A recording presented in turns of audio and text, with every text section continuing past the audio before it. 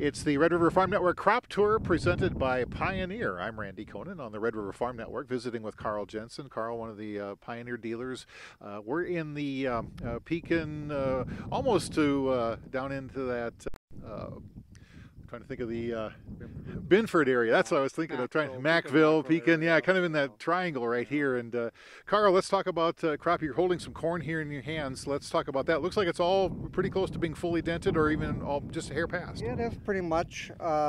This is a 78-day hybrid here, and we didn't start planting corn until the 25th of May. Normally we're done long before that, but she's came along pretty good.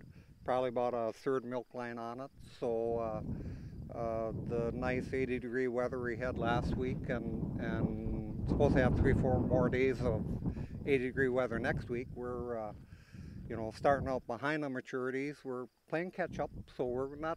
I don't think we're going to be too bad on the moisture side by the time fall rolls around.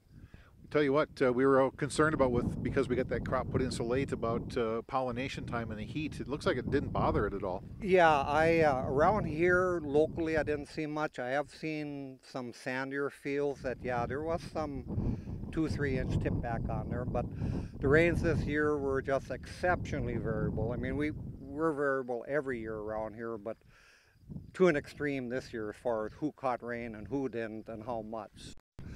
Yields are going to reflect that on all the crops, small grains too.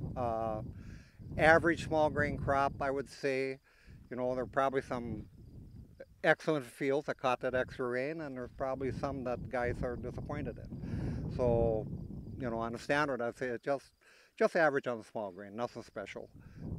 Beans, they're going to be a good crop. They're probably above average.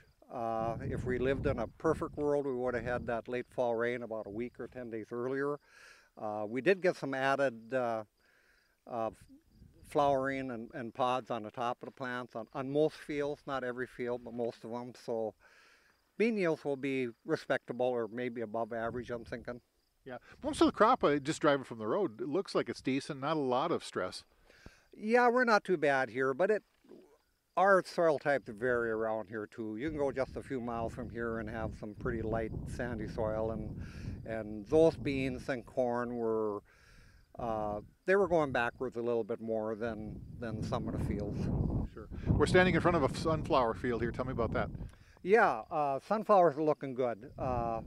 Looked at quite a few fields of growers, and they all look good. We got by without seed weevil damage.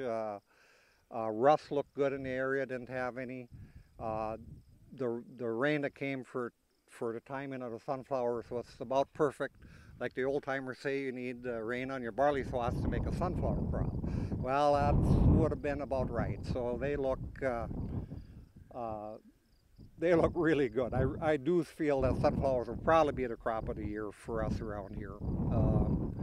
Yeah, they haven't looked this good in many years. Sure. So. Tell me about your Pioneer seed business. Yeah, we've been doing that for 31 years. My son Brandon is a big part of the operation. He's been here for about 10 years. He had a prior commitment, so couldn't be here today. But yeah, he's a valuable asset to us on the seed business and the farm. So. Sure. How big a footprint do you have? What year? I've got some guys coming from 25 miles away getting beans. Got some growers a little farther away from that. But yeah, it's kind of a 20-25 mile circle probably. Yep. It's always nice to be able to get around and get people from all over the place to see what things are looking like. Yeah, it is, and it's really a diverse area, and it really changes from one side to the other. So you see some good and some bad every year. Yeah, yep, exactly. Carl Jensen here with on the Red River Farm Network Pioneer Crop Tour, and from our Red River Farm Network Crop Tour presented by Pioneer, I'm Randy Conan.